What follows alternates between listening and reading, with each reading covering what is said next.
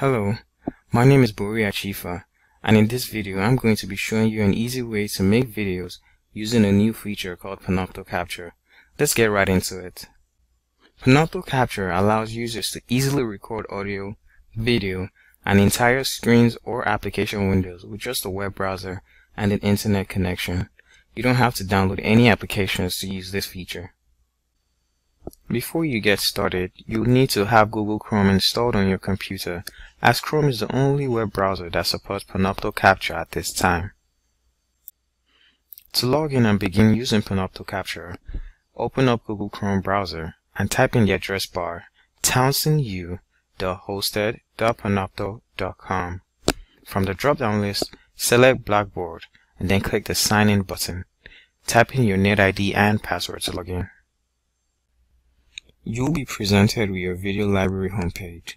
The next step is to verify that you have creator access in Panopto. To do this, click the drop-down arrow beside your name at the top right-hand corner of the screen. Right next to Role, you should see Creator. If you do not have creator access, you'll need to contact Blackboard support or the help desk to get creator access for Panopto in order to use Panopto Capture. To launch Panopto Capture, click the Create button at the top of the video library and select Panopto Capture. A new window will appear with the recording interface. To create a video, you need to select an audio source. Click the microphone icon and select your microphone of choice. If you have an external microphone connected to your computer, it will show up here. The bar at the left indicates how well the microphone is picking up audio. If the bar is yellow or red, then the video's audio may be distorted, and you might need to make some changes to your microphone.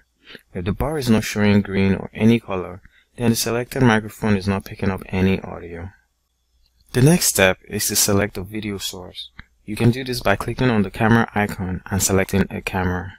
By default, Panopto Capture will select the default camera. However, if you have multiple cameras connected to your computer, they will show up here as buttons in the preview area. If you do not want to record any cameras, then click the pre-selected camera to turn it off. If you would like to record your screen, you can do so by clicking the monitor icon. A window will appear where you can select the source to record. If you'd like to record your entire screen, choose your entire screen. Select the screen you would like to record. If you have multiple screens, they will show up here in the preview area. If you'd like to share audio from your computer, check the Share Audio checkbox. Once you're done, click the Share button. To record everything in one application window only, for example a PowerPoint presentation or an Excel sheet, choose Application Window. Then select the application to record and click the Share button. Note the application must be opened first for it to show up in the preview area. To record a Chrome browser tab, choose Chrome tab. Then select the tab you would like to record and click the Share button. You can also share audio by clicking the Share Audio checkbox. To remove a video source, hover your mouse over the preview of the video of the source and click the X. To preview a source in full screen, hover your mouse over the preview of the source and click the full screen icon. To change the video settings, click the gear icon in the lower right hand corner. Select Countdown when pressing the record button to have a 5-second countdown appear on your screen before the recording begins. By default, this option is selected.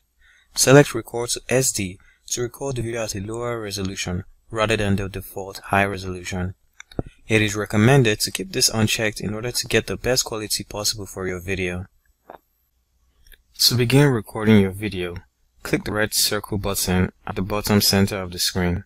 A 5-second countdown will appear, then your video will begin recording.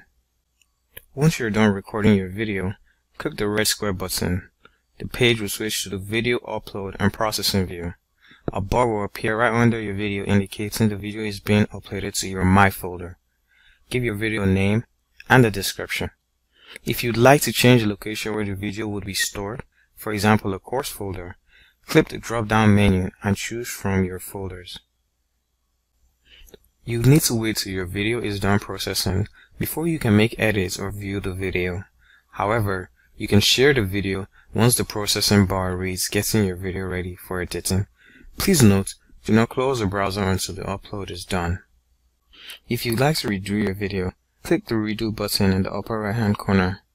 If you would like to make a new video recording, click the new button in the upper right hand corner. And that's also it. For more information or questions on this or any other technology related topics, visit us at townsend.edu/OTS training.